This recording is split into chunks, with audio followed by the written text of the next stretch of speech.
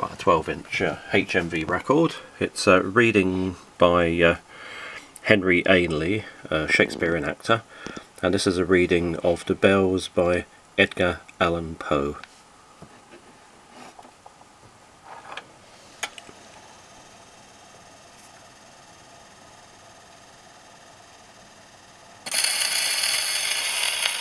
Hear the sledges with the bells, silver bells.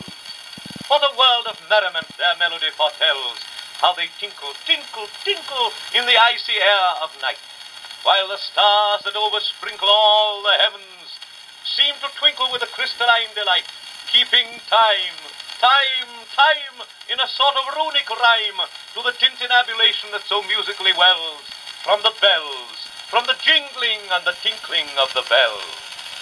Hear the mellow wedding bells, golden bells. What a world of happiness their harmony foretells. Through the balmy air of night, how they ring out their delight from the molten golden notes, and all in tune. What a liquid ditty floats to the turtle dove that listens while she gloats on the moon. Oh, from out the sounding cells, what a gush of euphony voluminously wells. How it swells, how it dwells on the future, how it tells of the rapture that impels to the swinging and the ringing of the bells, to the rhyming and the chiming of the bells. Hear the loud alarum bells, brazen bells. What a tale of terror now their turbulency tells. In the startled ear of night, how they scream out their affright, too much horrified to speak.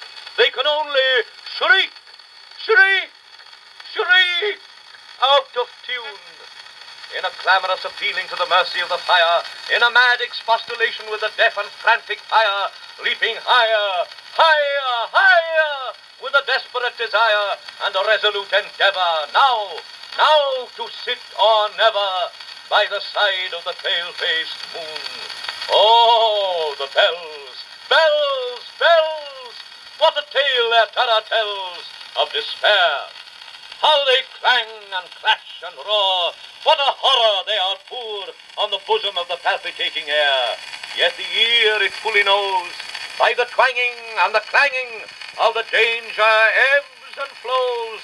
Yet the ear distinctly tells, in the jangling and the wrangling, how the danger sinks and swells, by the sinking or the swelling in the anger of the bells,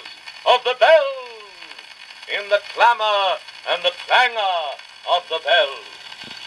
Hear the tolling of the bells, iron bells. What a world of solemn thought their monody compels. In the silence of the night, how we shiver with affright at the melancholy menace of their tone, for every sound that floats from the rust within their throats is a groan, and the people, the people, they that dwell up in the steeple all alone, and who, tolling, tolling, tolling, in that muffled monotone, feel a glory in so rolling on the human heart a stone.